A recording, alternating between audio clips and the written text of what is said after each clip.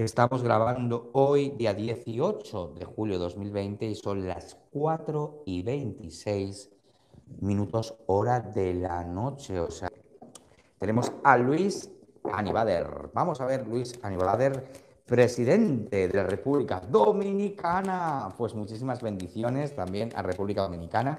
Vamos a ver por primera vez a esta persona, a Luis, que le tenemos en esta mesa. Vamos a ver la salud. ¿Cómo está Luis en la salud? Vamos a hacer la pregunta. Vamos a ver cómo está Luis. Recordar siempre con cariño y con respeto, no tengo nada preparado.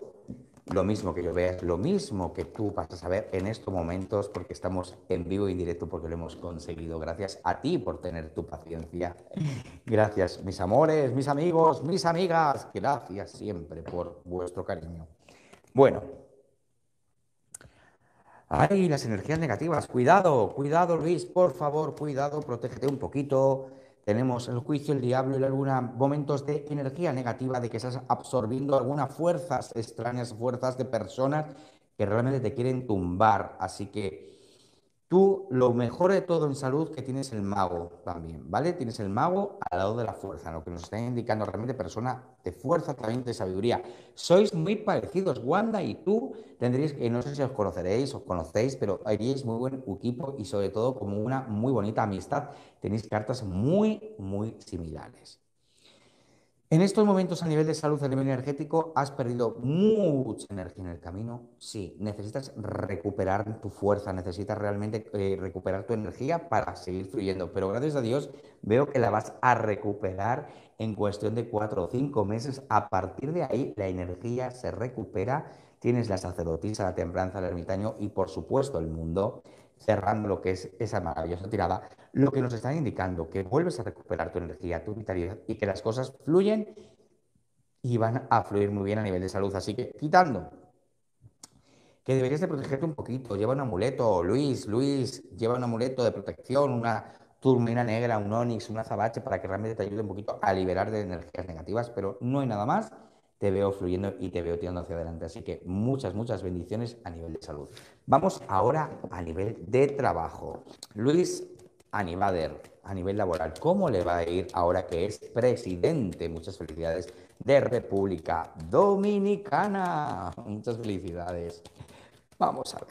Recordar con cariño, con respeto, no tengo nada preparado, grabando 18 de julio de 2020 y son las 4:36, hora de la noche. Madre mía, si es que para vosotros tenéis la culpa, ¿eh? Siempre tenéis la culpa.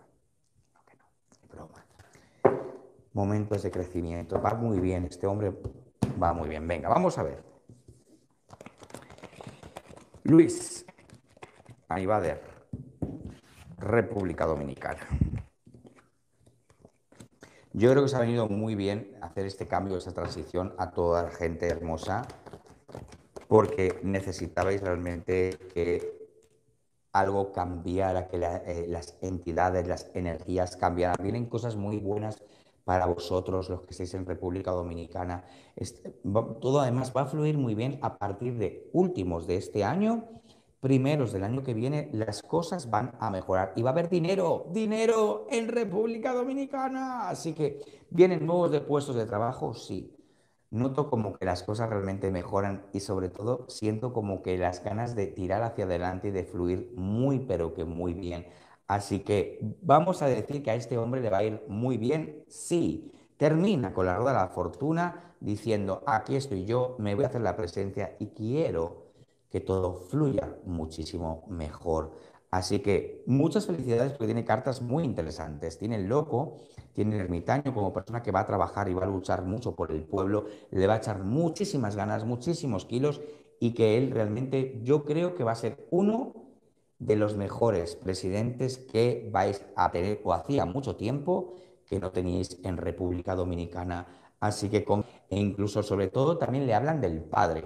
No sé si el padre también es político o tiene que ver algo o algo importante que tenga que ver con el padre, pero le marcan al lado de él el papá como protección, como fortaleza, como que de alguna manera yo creo que o le motivó o algo pasó con el padre, que si vosotros sabéis algo más, me lo podéis dejar en comentarios porque es la primera vez que veo a este hombre.